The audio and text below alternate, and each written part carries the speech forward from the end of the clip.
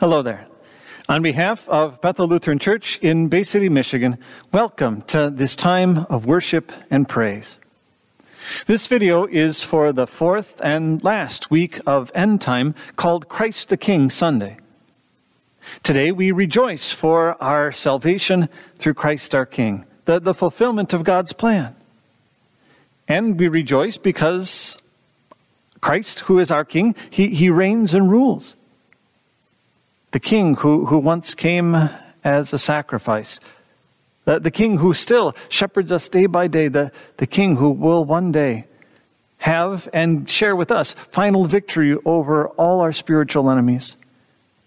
We rejoice in his reign, and we look forward to that day when every knee will bow and every tongue confess before the King of Kings and Lord of Lords. If you'd like to follow along with today's prayers and readings and hymns, please follow the link in the video description.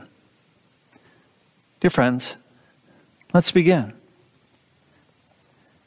We are living in the presence of the true and living God, who is ever willing to forgive. Let us come to him in repentance and faith and be assured that he receives us in mercy. Holy God, our Maker and Judge, we confess that we are sinful. Every day we turn away from your will. We do not love you and each other as we should. We have disobeyed you and deserve to be punished. But we are truly sorry for our sins. And trusting in Jesus, we pray, have mercy on us and forgive us. God, our merciful Father, sent his Son, Jesus Christ, to die for your sins. You are forgiven. Now may God strengthen you to love him and live according to his will. Amen. In the peace that only forgiveness can bring, let's worship the Lord. We use the hymn, "The Head That Once Was Crowned."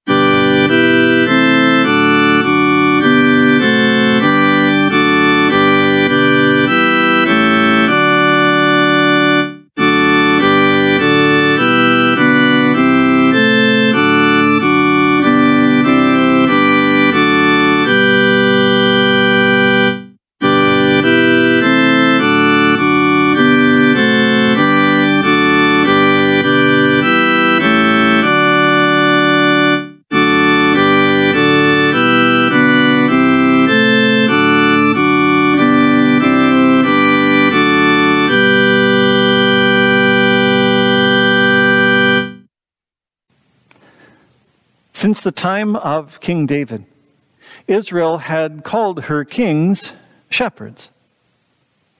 The men who followed in David's line, however, did not always shepherd Israel in the paths of God. So God makes a promise to his people. The sovereign Lord himself would eventually shepherd his people. And we rejoice because we have a king who acts on behalf of his people like a shepherd for sheep. God says, I'm going to guide them. I'm going to guard them. I'm going to seek them. And I will find them.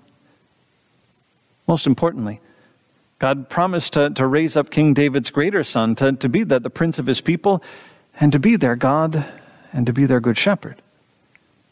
We rejoice in Christ the King who shepherds his flock to this very day. We read Ezekiel chapter 34, verses 11 through 16 and verses 23 and 24. For this is what the Lord God says. Here I am. I myself will seek the welfare of my flock and carefully search for them. As a shepherd searches for his flock when his sheep that were with him have been scattered, so I will search for my flock and rescue them from all the places they were scattered on a day of clouds and thick darkness. I will bring them out from the peoples and gather them from the countries and bring them to their own soil.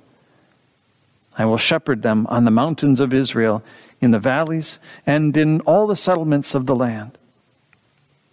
I will lead them into good pasture, and their grazing land will be on the high mountains of Israel. There they will lie down in good grazing land, and they will pasture on rich pasture on the mountains of Israel. I myself will shepherd my flock. I myself will let them lie down, declares the Lord God. I will seek the lost. I will bring back the strays. I'll bind up the injured. I will strengthen the weak. I will destroy the fat and the strong, and I will shepherd them with justice. Then I will raise up over them one shepherd, and he will tend them. My servant David will tend them, and he will be their shepherd. I, the Lord, will be their God, and my servant David will be the prince among them. I, the Lord, have spoken. This is the word of the Lord. Dear friends in Christ, let's pray. Lord Jesus Christ, by your victory you have broken the power of the evil one. Fill our hearts with joy and peace as we look with hope to that day when every creature in heaven and earth will acclaim you, King of kings and Lord of lords, to your unending praise and glory. For you live and reign with the Father and the Holy Spirit, one God, now and forever. Amen. We sing the hymn, Hail, O Once Despised Jesus.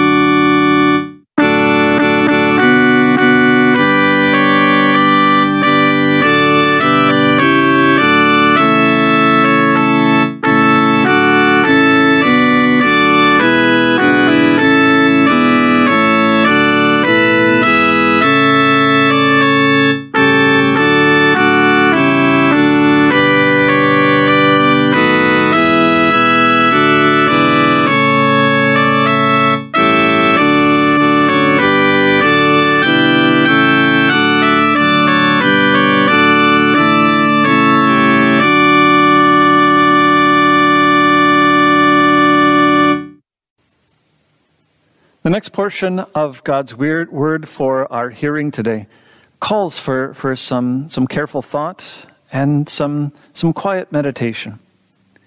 Today we hear from the Gospel of Matthew. We hear chapter 27, verses 27 through 31. Then the governor's soldiers took Jesus into the praetorium and gathered the whole cohort of soldiers around him. They stripped him and put a scarlet robe on him. They twisted together a crown of thorns and put it on his head. Put a staff in his right hand, knelt in front of him and mocked him, saying, "Hail, King of the Jews!" They spit on him, took the staff and hit him repeatedly on his head. After they had mocked him, they took off the robe and put his own clothes on him. Then they led him away to crucify him. This is the gospel of our Lord. Dear friends in Christ, you and I don't really have the slightest idea of what it means to be subjects of an earthly king. Unless there's someone out there watching this morning who maybe has some roots in the United Kingdom or some other nation that has a reigning monarch, that the idea of having a king and living under a king sometimes is kind of the stuff of fairy tales. We know about a president, a governor, a mayor. We know all those things from first-hand experience, but not a king. Closest we have in our lifetime is maybe watching things about other countries and their kings or queens in TV or maybe reading about them in magazines. Maybe we saw something about some sort of royal wedding. Or maybe if we have a really long memory, just maybe we might remember watching the coronation of Queen Elizabeth on that newfangled invention called the television. But today, as we celebrate the way that God describes our Savior Jesus, that He is King, we know a whole lot more about this King than we think. Normally, a king rules with power and with majesty. But a look at Jesus quickly tells us that his rule is one that, at first glance, demonstrates weakness and meekness. As we heard in those words from Matthew, it's kind of hard to think of a king who would leave a forever impression on the world. But our king is not the stuff that fairy tales and legends like King Arthur and his Knights of the Round Table are made of.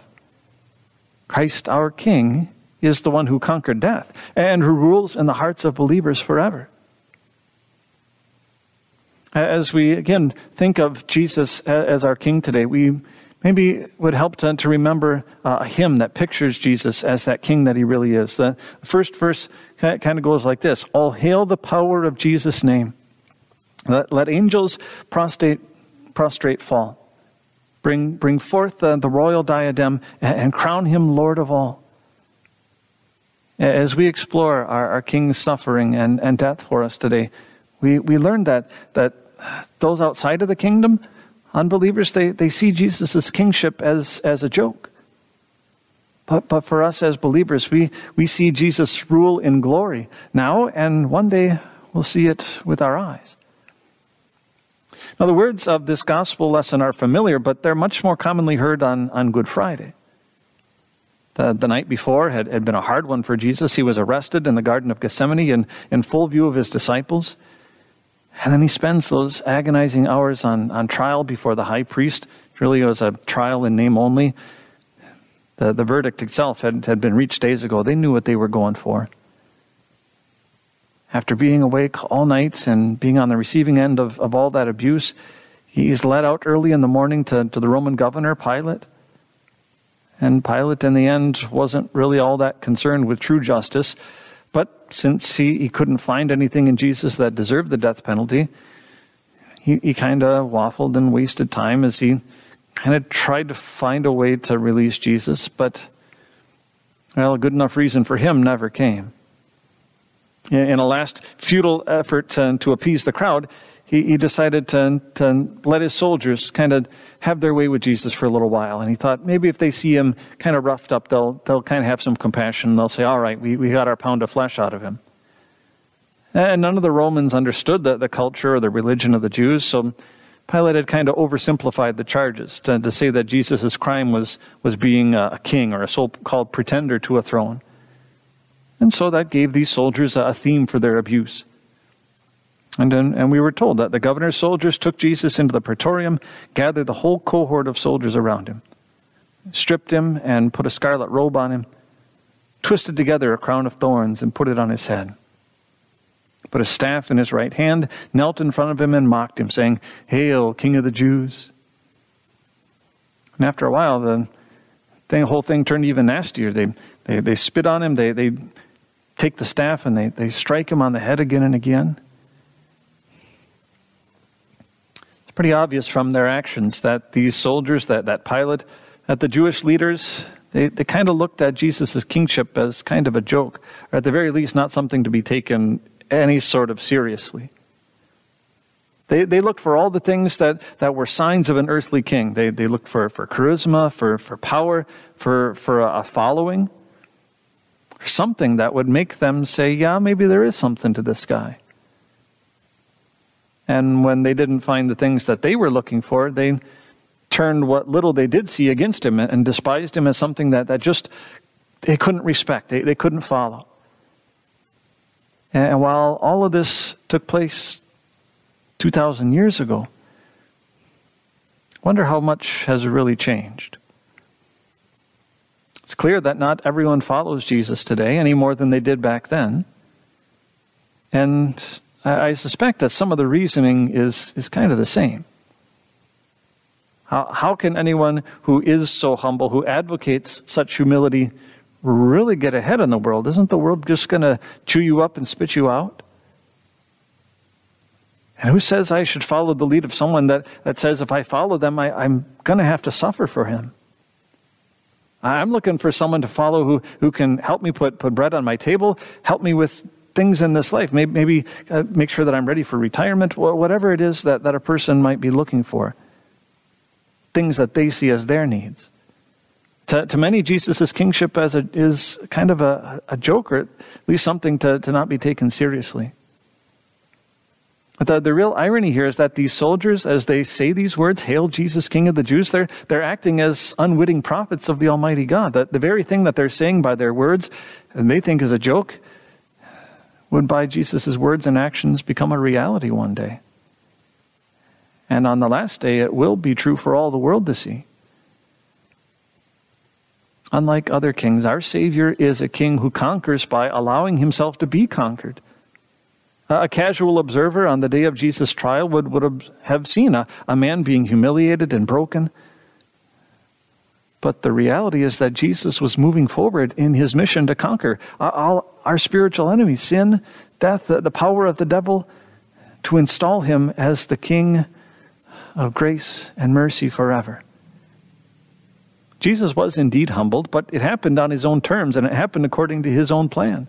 Years before that, the prophet Isaiah had explained the reason for that humiliation. He was pierced for our transgressions.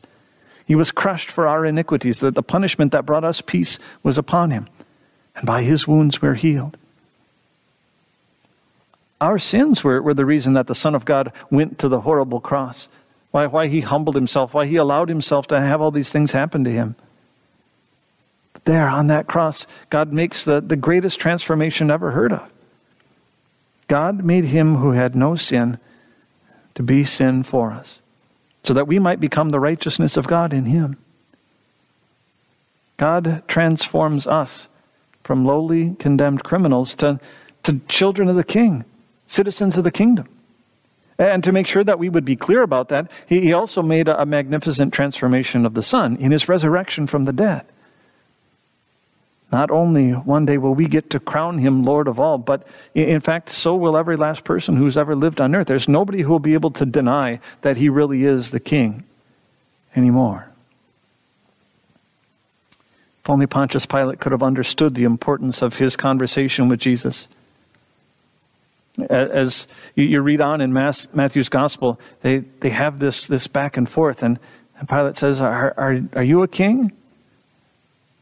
And Jesus says, well, is that your own idea, or did you talk to others about me? And then Pilate kind of goes, well, I'm not Jewish. I don't know about these things. It's your people who handed you over. And then Jesus makes it clear, my kingdom is not of this world. If it were, my servants would fight to prevent my arrest, but now my kingdom is from another place. And Pilate kind of latches onto that, oh yeah, you are a king. And then Jesus makes it clear, you're right in saying I'm a king. That's the reason I came into the world. I came to testify to the truth. The truth is that we're sinners and we're in desperate need of a Savior. The truth is that Jesus has come to be that Savior. We listen to him, we follow him. That means we belong to his kingdom.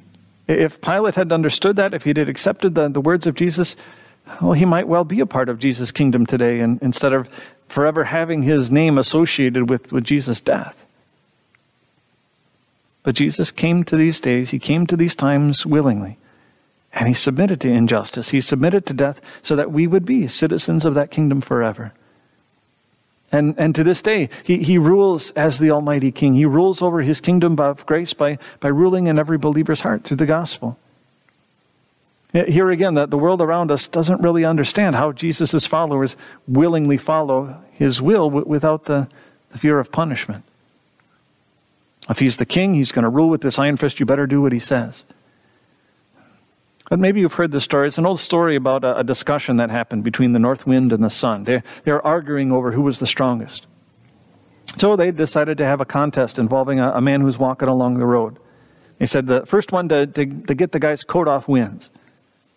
So the wind goes first, blowing as fiercely and as cold as he knows how. But the harder he blows, the tighter the man wraps his coat around him. And then it's the sun's turn. The sun comes out, it shines in all its glory, and soon the man becomes warm and takes his coat off, freely and willingly. That's a picture of Jesus ruling his kingdom of grace with love. He warms us with his love, with his mercy, with his compassion. Jesus is ruling with power also. He rules with the same power that the Apostle Paul describes in Ephesians. God raised Christ from the dead and seated him at his right hand in the heavenly realms, far above all rule and authority, power and dominion, and every title that can be given, not only in the present age, but also in the one to come. In that position, Jesus does rule over all things, but he does so for the good of his believers. There's nothing that we need to fear about this life with Jesus in charge.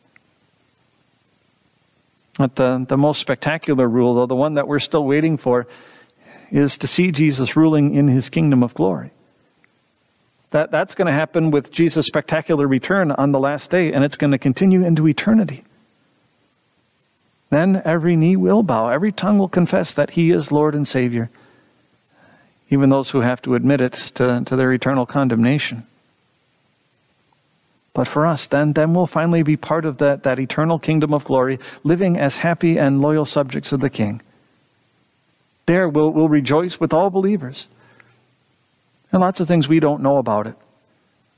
Who we're going to see, what it's going to be like, what kind of things we're going to say and sing. But if we are, one of the verses of that hymn that I mentioned before, one that looks forward to the day of King's glory, says later, oh, that with yonder sacred throng, we at his feet may fall. We'll join the everlasting song and crown him Lord of all. And so our prayer is, come, King Jesus, come quickly. Amen. And now may the peace of God, which goes beyond all human understanding, guard and keep your heart and your mind through faith in Christ Jesus. Amen. Having heard the word of our God, we confess Christian faith using the words of the Apostles' Creed. I believe in God, the Father Almighty, maker of heaven and earth. I believe in Jesus Christ, his only Son, our Lord, who was conceived by the Holy Spirit, born of the Virgin Mary, suffered under Pontius Pilate, was crucified, died, and was buried. He descended into hell. The third day he rose again from the dead. He ascended into heaven and is seated at the right hand of God the Father Almighty. From there he will come to judge the living and the dead. I believe in the Holy Spirit, the holy Christian Church, the communion of saints, the forgiveness of sins, the resurrection of the body, and the life everlasting. Amen. Dear friends, let's pray. God of glory, eternal King, help us, we pray, to recognize the signs of the end times around us and to live each day with the realization that it could be the last day. Move us to hate what is evil and cling to what is good. Keep us zealous in your service, joyful in hope, patient in affliction, and faithful in prayer, so that when the day comes, we will be among those looking up to see our Savior coming in the clouds. In his name we ask these things, and in him we also pray. Our Father, who art in heaven, hallowed be thy name. Thy kingdom come, thy will be done on earth as it is in heaven. Give us this day our daily bread, and forgive us our trespasses as we forgive those who trespass against us. And lead us not into temptation, but deliver us from evil. For thine is the kingdom, and the power, and the glory, forever and ever. Amen. And now with sins forgiven, assured of eternal life through Christ our King, receive his blessing. The Lord bless you and keep you. The Lord make his face shine on you and be gracious to you. The Lord look on you with favor and give you peace. Amen. Thanks you for spending time with us today. We pray that it gives you a measure of peace and it equips you to be ready to serve and then one day to meet your King face to face. Check here again on Tuesday for our next piece of encouragement and learning from the book of Ecclesiastes. May the Lord bless your week. We close today with the hymn, Lord, when your glory I shall see.